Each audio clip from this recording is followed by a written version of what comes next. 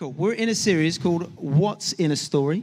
There's your name, which means I'm hopefully that you're going to tell us a little bit about your story. So I'll pray, and then I'll hand over to you just to intro yourself and just to tell us a little bit about yourself. So, Father, I just thank you so much for Miracle. I thank you for who she is and what you've done in her. And, Lord, I pray that you would bless her today, you would encourage her, you would fill her with peace and confidence as she shares that story in Jesus' name. Amen. Amen. Why don't you start by just telling us a little bit about your heart for why you're sharing your testimony today? All right. Well, my name is Miracle. I've been coming to Life Church since the September of 2021, so I don't know how long that is, but I came for my master's and I've just stayed, and I stayed because of Life Church, to be honest.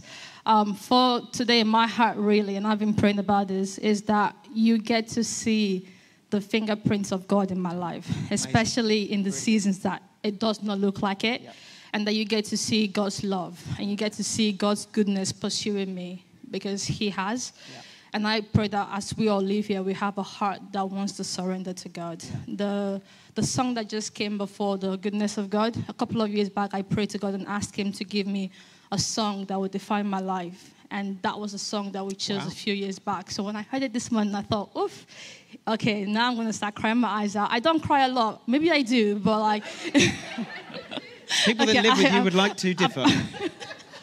Apparently I do, but I think that's a reminder of what I'm going to say today is as much for me as it is for you guys as well. So I actually get to remember and see what he's done for me. So I pray that we all get to understand just how good God is when it doesn't look like it. Amazing. Awesome. I'll face the sweeter. Thank you. Thank you for being willing to share that with us. So why don't you just start by just sharing a little bit of background to your life, maybe up to the point where you left where you were born. Tell us about that. So I was born in Nigeria, the south. Thank you very much. We are quite superior. The southeast, the south. Indigo is what state? I don't know. I don't know, but somewhere in Nigeria I was born. You could say anything, it would be fine. You wouldn't even know if I was wrong, that's true. I was born into a family of a Methodist bishop, not an archbishop, and my mom handled the women's ministry, so it was a house of God. And I like to say I was born into faith because I don't remember ever not knowing about Jesus, about God, because my parents made sure to talk about their faith, to talk about it every single day. And we lived the life of a pastor's kid. So I was there Sunday morning very early. I was there on Wednesday for Bible study. I was there on Friday. There was always something going on. So I lived that life. Didn't mean that I knew Jesus. It just meant that I was the nice pastor's kid. And I wanted to impress my parents. So I did what I knew I was meant to do. I did know God in a way. But I think I like to say that I knew God as Savior and as a miracle worker. I didn't know anything else. I didn't know he could be a father. I didn't know he could be a friend. He was just Savior and miracle worker. And my ticket out of hell. It's crazy when I say that, but that's what I believed then. So I remember that I gave my life to Christ at least more than 10 times in Nigeria, because every time there was an altar call, I would go back and be like, what? If the last sin was not covered, it's covered now. So I kept going. I think if you grew up in Nigeria, you might understand that. So I kept going back, but I think God knew what he was doing, because he's probably like, oh, she's back again. But I know that the first time I did that, he accepted me. And I wish I knew that then, but it's okay, because he had a plan. So, like I said, my limited view of God was God the miracle worker, God the Savior, and God my ticket out of hell.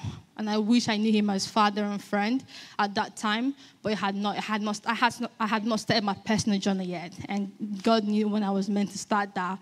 I ended up leaving Nigeria at the age of 16, 17, because I moved to California to start my pre-med program, and I moved by myself and everything. But one thing I always like to say when I talk about my life at that age is the foundation that my parents had planted. Even though I did not know Christ personally, I knew of him. I believed that God was there, but I had not yet started my work. Parents, I just want to encourage you. It might not look like your kids get what you're saying. Believe me, they do. Wow. They really do. The foundation that you leave for your kids is so important. My parents preached God, but they came home and they lived God. Wow. I saw my parents be with God when times were difficult and praise him when times were good. So I knew that there was God, and I knew that the foundation they had set would carry me for the rest of my life. So I'm just encouraging you. It might not look like it, but he God would do, they're God's kids. God will take care of them. Right. You lay the foundation. They see you. They're looking at you. And then let God take care of the rest. But yeah, that was it. Left at 12, moved to a boarding school. And then at 16, 17, moved to California. So that's sort of the beginning of Miracle. Yeah, that's amazing. And so I remember you were telling me that actually as you moved to California, it was almost like life got a bit more chaotic. Yeah, definitely. Yeah. The minute I moved, I like to say that I left my parents' covering because I had lived their faith. I lived as a pastor's kid, and I did not have mine yet. Don't get me wrong, I would preach sometimes in my school, but there was nothing personal about me and Christ. It was not there yet. The minute I moved, everything fell apart. One, obviously, I was very young when I moved, and that was God taking me through, because me now, I would not have taken myself away from my parents at that young age, but God was with me, even though I did not see it, because I had a limited version of God as God the miracle worker and God the Savior. When the chaos came into my life, and I prayed, God help me, there was no miracle happening. And I just thought, well, I guess he either doesn't exist or he doesn't love me. Wow. So unfortunately, I wouldn't say unfortunately, because God had a plan. I walked out of my faith for 6 months. And that's why I love this song, because even though I walked out, he was pursuing me. Yeah. And then those 6 months, it has to be one of the most restless times of my life. And I've been through a lot, but it felt like my covering was gone. I don't like heights. I am scared of heights. But I like to explain it as a time when I was up on a cliff and I was dangling and there was nothing to protect me. That's what it felt like. Because even though I thought God did not exist because there was no miracles happening, I knew that he was protecting me in some way. So once I walked out, everything just sort of fell apart. I knew that I was missing something. I knew that my heart craved for something. I just, for one, did not have it in my heart to go to him when he was not giving me what I wanted. And I wanted him to give me what I wanted. But again, he had a plan. I always say, but God, because that's my story. Things will happen, but God. That's going to be a lot of my story. So true, that's another thing. Community is so important. I'm an ex-introvert. Now I'm trying to... It's a very complicated situation. You nearly said extrovert there. I nearly did that. But every time I say that, everyone goes, no. So I'm like... but I used to be very quiet, very shy, and I kept myself away from people. My easy place is to seclude myself when things get difficult. So... But God knew what I needed. So he put me into this college where I met my best friend. And she's an extrovert. She's not like me at all. And we got in contact. I tried to run away from her a lot of times because I just thought, you're too much for me. Well, God kept bringing her into my life and bringing me into her life. Long story short, I somehow got to meet her family. And mom, I call her mom now and dad, because they became my family as well. And through them, I began to see God again. I began to see God and hear about God the Father and God the friend. I did not understand what that meant. I did not understand that Jesus could live in me. I did not understand that, but he used that community. He used that family to remind me of that. So I slowly started going to Bible study. I started going to the young adults in the church that they went to. And there was a young adult weekend away that I ended up going to. That I was not meant to. That's how God does it. I was not meant to go. It was not for me. My best friend Jessica was meant to go, but the night before something happened, and I ended up going in her place. But that was where God met me. Wow. Because before I left for that weekend away, there was just so much disappointments. There was so much bad news. There was everything. That's usually how you hear me talk about this, but things were just going wrong. But we had gone through Bible studies and stuff like that during the trip. And they asked us to go away and sit down and talk to God, let God talk to you. And bear in mind, I don't pray, or at least I stopped praying. I don't know how to read my Bible because it confuses me. Revelation, Matthew, I don't go close to it, at least during that time. So when we sat down there, I did not know what to do. So I was like, well, if you're going to do something, God, you might as well do it now. So I just sat there on the floor. And a song came to my heart, Turn Your Eyes Upon Jesus. And I kept singing that song. I did not know what it meant, but I knew of that song as a kid. And I still feel like something happened in that moment, because for the first time in my life, I felt peace. But I felt peace in chaos, because I was not meant to feel peace, not what was going on. But God knew what I wanted. He knew that I had left him due to the chaos of my life. So he came to me as Jehovah Shalom, and he brought peace. Nice. And I met the Prince of Peace that day. And I could not understand it, but that's what the Bible says, peace that passes all understanding. That's right. I still don't, but I yearn for that peace because nothing can explain, I don't understand it, but I knew that was God. Yeah. So I left that weekend away very particular about pursuing God, to know the God of peace. And it's just been, it's been up and down. But when I finally got home, I spoke to mom and dad, California mom and dad. And I say that a lot. Nigerian mom and dad, California mom and dad. And because of the environment he had placed me in, there were people who were speaking life into me. So I did not know how to go and pursue God myself. So he used them to speak into me. So when I had a question, mom was there, dad was there. There was always God in the background. So not even in the front. So the foundation that my parents had laid was strong enough that the bricks that the community that I was around was planting and was laying was able to stand. And that sort of started my maturity and growth in God, because I wanted to know for myself. Yeah. I knew that he was good to my parents, but what about for Miracle? I wanted that. So, yeah. That's amazing. That's amazing. Thank you for sharing that. And that's incredible just to hear how you've come from a place where actually you could do whatever you want.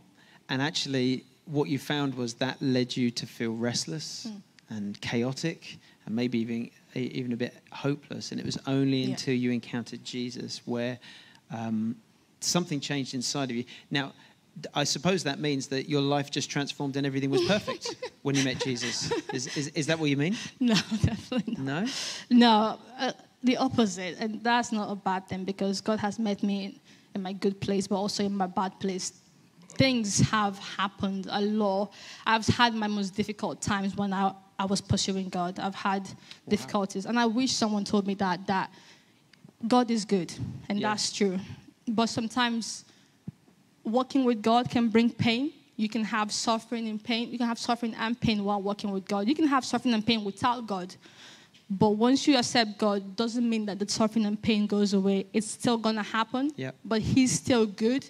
And I wish someone taught me how to go through suffering. We preach the prosperity gospel, and that's good. We need that as well. But we also need to remember that Jesus suffered, and his suffering is what brought about our salvation. So if our goal is to be Christ-like, we are going to suffer. And now I know that, but then I did not know that at all. So it was very difficult for me to understand what was going on. I have two really pivotal moments in my life that shaped everything. The November of 2021, when I just moved to Bristol, I had definitely the darkest moment of my life, because for one, I started Life Church in September, but no one knew me. So there was no one to call me and ask me, oh, you okay? Or why are you in church? And that's why I feel like we should keep an eye out for people who we don't see after a few Sundays and check in, because you don't know what the person might be going through. During that season, and I could not tell you what was going on now, but then it felt like the worst thing to happen. And that's what the enemy does. He blinds you to your pain. He makes it be the biggest thing in your life, and that's all you see. That season brought me hopelessness. It brought me darkness. And all I felt was like I was drowning. I started praying. I used to pray then. And then slowly I stopped praying. And I would cry a lot. And I stopped crying. I just went numb.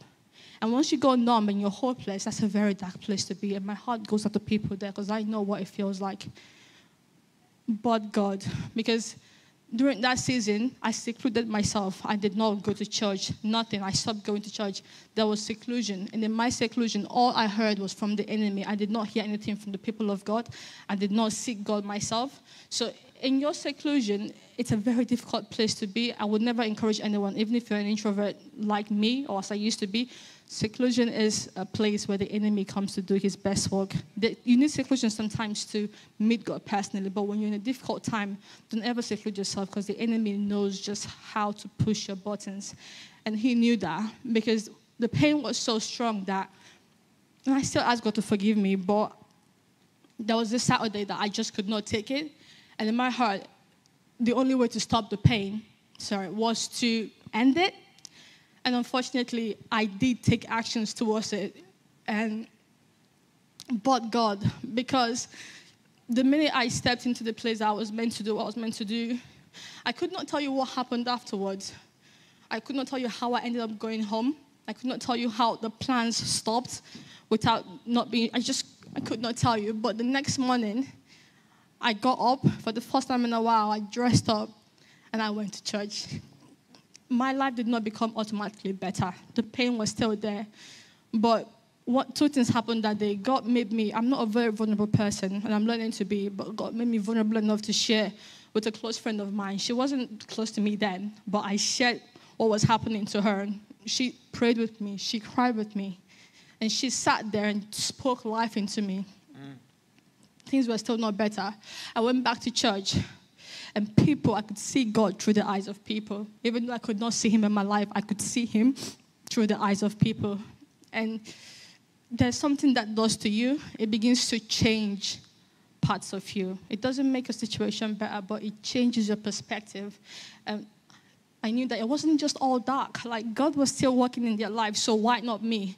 So I left that day not different, but I was hopeful that he would still find me. That's right. And thankfully, my mom and dad, for the first time, came to the UK together. My whole family spent the time together for the first time since I left Nigeria. And that was God orchestrating that, because he used them. I don't think they know what they did for me. And if you're watching, thank you. Because my mom and dad will always talk about God. Like, they live God. So they spoke into me. When I could not find God for myself, he put me in an environment where people were speaking God to me. And I could see God through them. And I was prayed over. They didn't know what they were praying about, but they were praying. There was morning prayer. There was night prayer. He put me in that environment because I could not find him myself. But he was faithful. And he was pursuing me. And he knew that I was important to him. Yeah.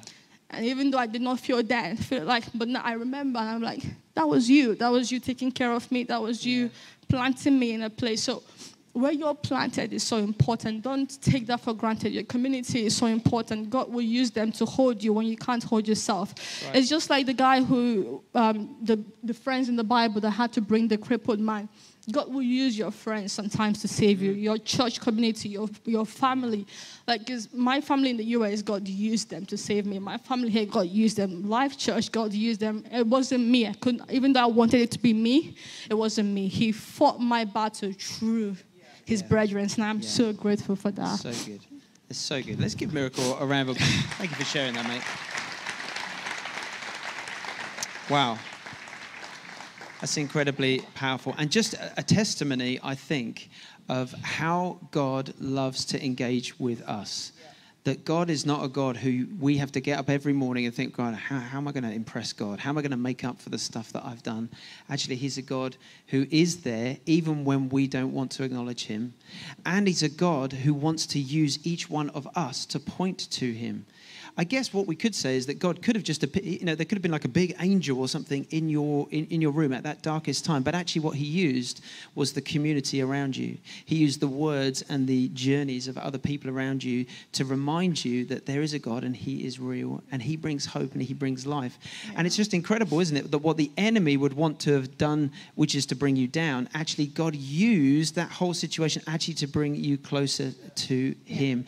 Yeah. Don't think that the situation that you are in right now is the end of it. Oh, that's exciting. Don't think that the situation that you are in right now... You're right, Jem. If Jem wants me to stop talking, this is the kind of thing I have to put up with, like... Excellent. No, you didn't get me, actually. I'm pretty dry. If the situation that you are in... Come on, focus on me, everyone. Eyes on me. 1, 2, 3. Use my teacher voice.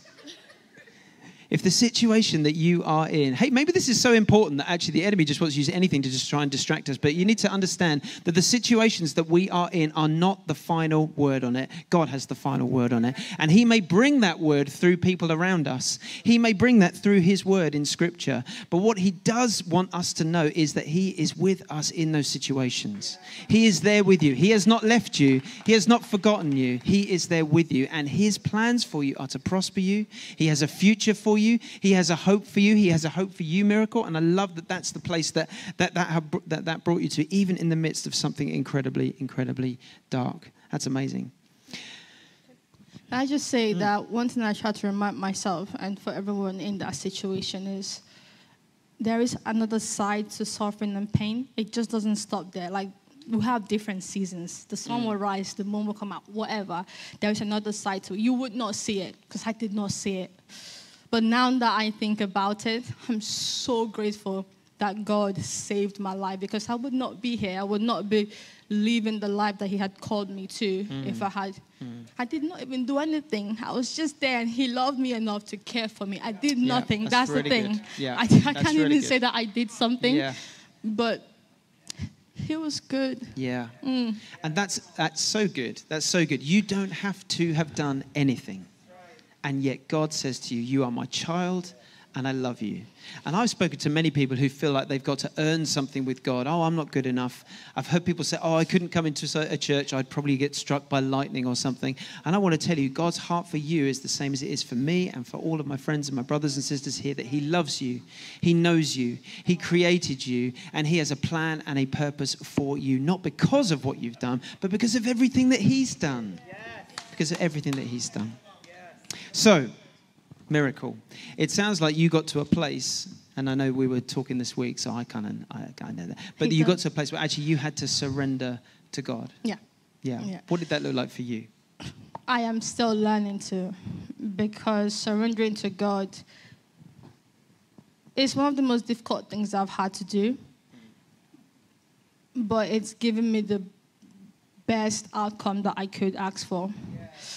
Because for me to surrender to God, I had to trust him. And I did not trust God enough. Even though I said I trusted him, I did not. Because I'm going through a season right now, and I'll talk about that very shortly. But this season, God has met me even more. And when I had the first attempt that I had tried to do, what I tried to do, I prayed to God and I asked him, please don't ever let me go back to a place that is so dark. And he answered that prayer, because this season that I'm in easily would have taken me back to that place, but it hasn't, and I know it won't, because God does answer my prayers. He answers our prayers. It might not look like it at times, but he's a father. He doesn't want you to suffer. That's the thing. I had to surrender to him because I did not have anything else left. And don't take this the wrong way, I had studied 8 years for this medical stuff, and I had given everything that I had to it. And when the time came for me to take an exam that would allow me to qualify, so that I finally get to live this season of like being a student, struggling financially for 8 years, just everything being in chaos, I thought, oh, finally I get to do it. And I took the exam.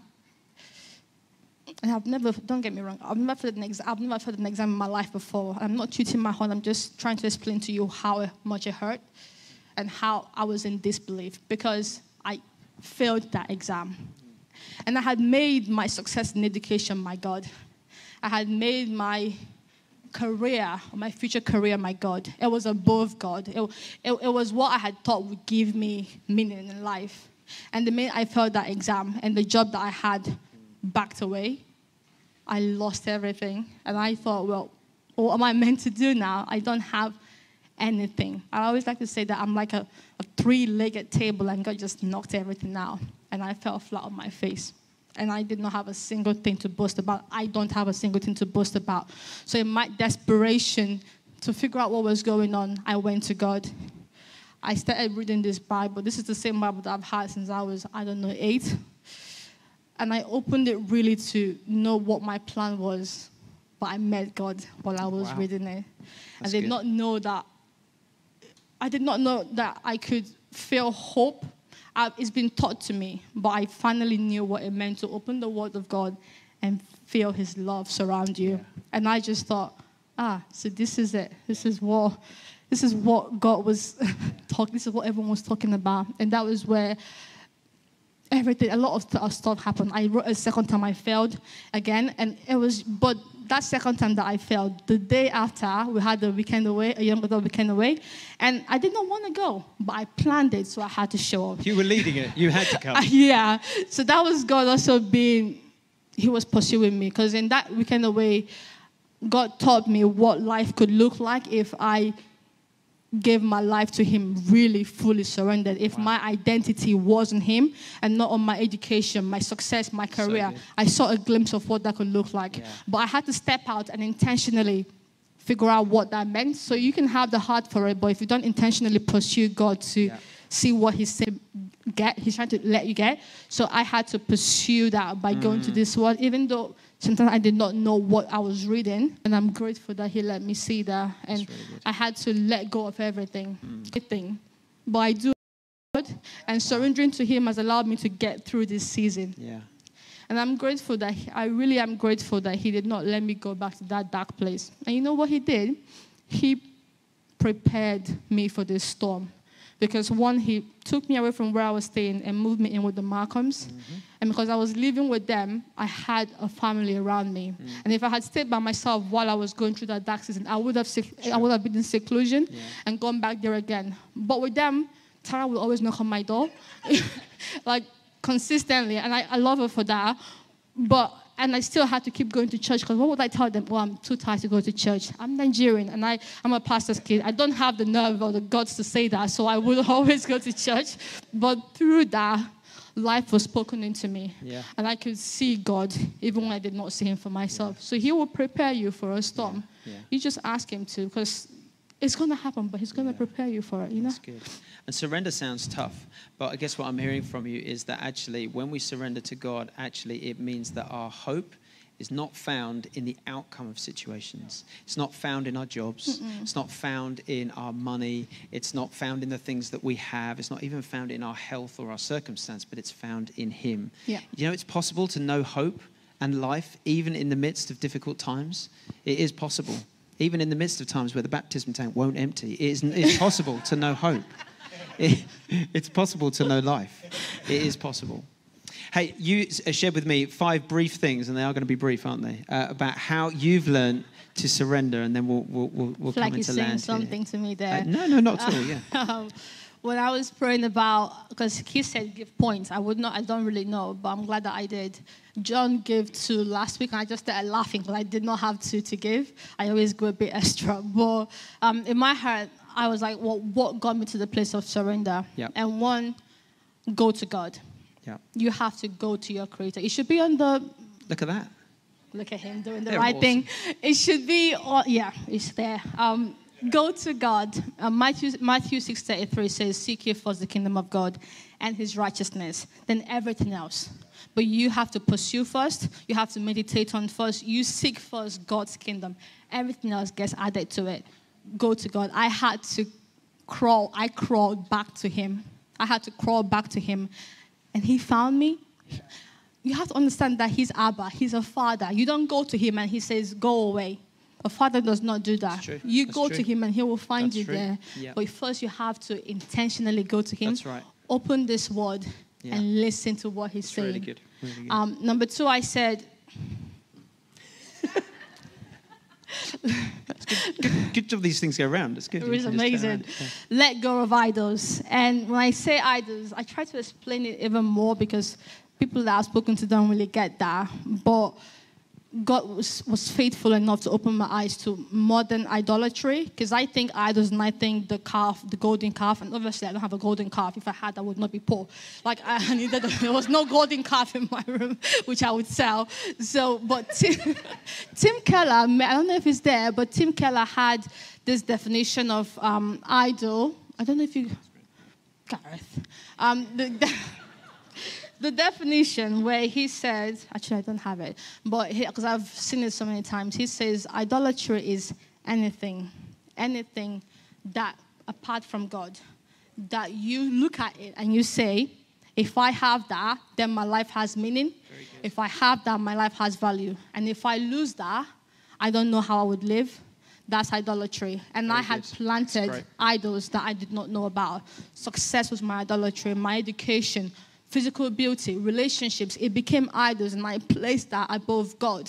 And he had to restructure my heart to see that he had to come first, because he's always been there. Everything else is going to go away, but he's always been there. So I just want to encourage you, even though it's not up there, listen to Tim Keller. He's amazing on idolatry. I'm here putting someone. But what is it in your life?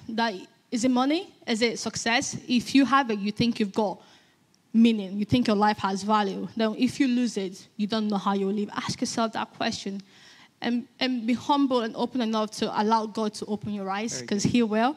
I had to stop fighting it, because I sort of knew if I was fighting it, and God had to show me, not just by myself, but through people, through talking to people, through Bible studies, and me going to this word. Yeah. So yeah. That's great. And then number 3 was surrender control of the outcome, and trust His timing. This one is difficult for me because I love control. I'm a control freak, and everyone who knows me will tell you that I'm very stubborn, and just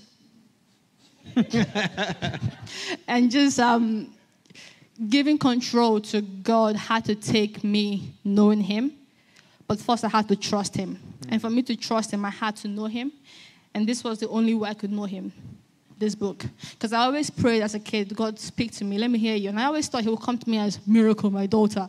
No, He did not, and thank God He did not, because I'll probably panic. He came to me in this word. I opened this Bible and I met God. I saw God. I felt God. I had to know Him. If you don't know someone, you don't trust them. You get to know your Father. Listen to His promises, because He's got so many. This is my love letter. Yeah. Because when I feel hopeless, I come here. That's and really He reminds me. Things are not better, but He reminds me. So you have to know Him to trust Him. You trust Him. When you trust Him, you can let go of the control, because He's already there. You're not there. You don't know what's going to happen in 5 minutes to your life. God knows. And I had to be like, okay, I am not sovereign. He is. So I have to let go and trust that He's got the right things for me, because He's a Father really and He's a Savior. And I trust His timing. And believe me, for me, His timing is always late for me. But I know it's late for me, but not for Him. He's got a plan for me, and I'm trusting that. Yeah. I really, sometimes I'm like, oh my God, I start panicking again, and like, oh, you God. But He brings me back by me going back here to seek Him. That's good. What's number 4? Okay, you got... Understand. 2 more. Super fast, right? Super fast. Understand that suffering is inevitable. There's a whole message about this, so I'll let you pursue that yourself. But suffering will happen, but there is a different side to suffering, like I said. Yeah. And Paul, somebody in James, said that consider it pure joy when you suffer, because it tries your faith, your endurance, the whole bit. But it comes down to the fact that when you go through suffering, you become intimate with God. It's true. It's in my suffering that I became very intimate with God, that I met God as Lord and Savior. But I want you to know that it's going to happen. Don't run away from it, but learn to find God in it, because He's in it. Your suffering will allow you to see God in a different light. That's good. And hold on to Him in a different way, because you become so vulnerable when you're going through things that are so difficult. If my life was full of certainty, my faith would be very frail. But in my uncertainty, He has built my faith. And I am grateful for what I've gone through. I don't want to go through it again, believe me. But I would not exchange what I have now with God for anything. I will not exchange the peace and the love that He's given me. I feel loved. Even if I don't do anything else in this life, He would still love me, and that gives me hope, because I know that I don't have to work for Him to love me. I don't have to fight for Him to love me. He chooses to love me even in my mess. And number 5 is remember His past faithfulness, His presence. We forget. We always forget, and it's so easy. But remember that God is good. Yeah. Remember that He's brought you from where you were to where you are now. It might not look good, but He's brought you from there, and He will bring you through this one as well. Remember His present faithfulness. God, I thank You that I have life. I've got air in my lungs. I thank You that I've got a community. Remember and see what He's got, because gratitude and anxiety cannot stand hand to hand. It's true. So the minute I begin to thank Him, my anxiety lowers. My life is still where it is. Things are still going wrong. Every day, apart from Sundays, I'm always getting like job rejection. So I love Sunday because nobody's in the office to reject me. But even Saturday, they try to do. I'm like, who's in the office on Saturday? But apparently they are. Airplane mode. Quite right. I know. But when I remember what he's done, when I remember that season that I almost left this life, I thank him because he loves me. I thank him because he saved me. And it's just the beginning of my story. I believe it is. Yeah, I don't know what he has in store for me, but oh my God, I am looking forward to it. Yeah, so good.